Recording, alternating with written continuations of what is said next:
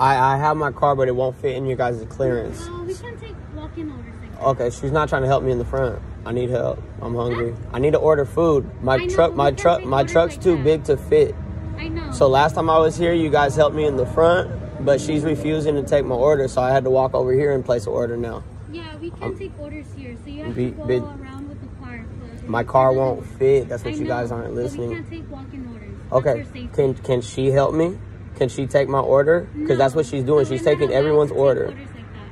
So I'm not allowed to pull up and get my order. I can't go through the clearance, which is the problem. That's why the lobby's like this'll break if you guys want me to drive through. That's not okay, you know. That's causing damage. So you guys can't feed me? No, sorry about that. That's crazy. And then wow. This bitch right here. Look at her. This is crazy. They won't take my order. Look at her. That's crazy to me. Shout out Taco Bell, man. They really won't allow me to eat. They won't let me take my order. I can go around again and order for you. Thank you. Yeah. Thank you. You want a parent? I'm at the box truck. It's too big to fit in there. You're not getting like 80 tacos? No, I just need a burrito real quick. They playing games. Thank you.